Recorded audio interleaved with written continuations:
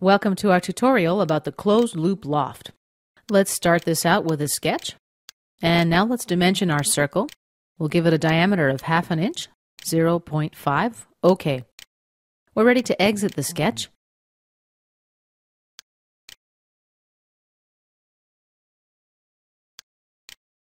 Now let's make the XY plane visible.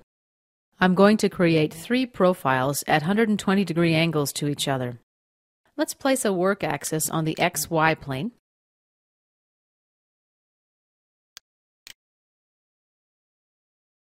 And the YZ plane.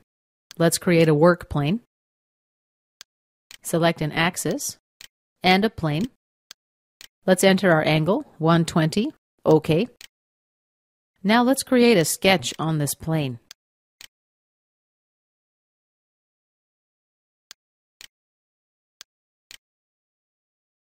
We'll place a second circle somewhere here, and let's dimension it, 1 inch diameter. OK, and finish the sketch. Let's place a second work plane now.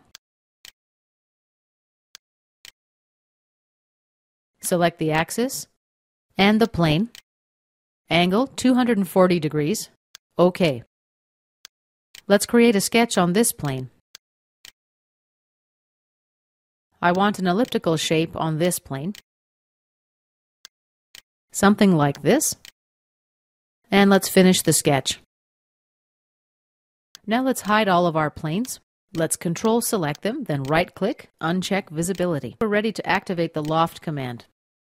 We need our profiles, first profile, second profile, and the third profile.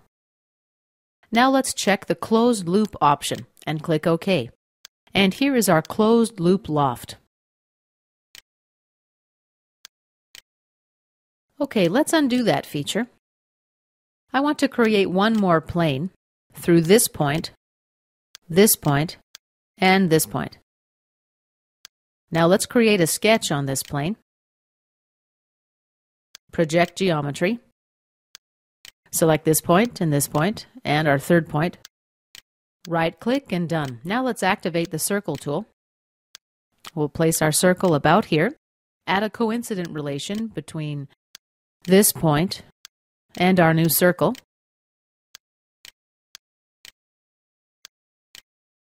Let's finish the sketch. Now let's right-click and hide our work plane. Let's activate the Loft tool. Select our profiles, first profile, second profile, click to add, third profile. Let's use the center line option, select our latest sketch, check closed loop, and click OK.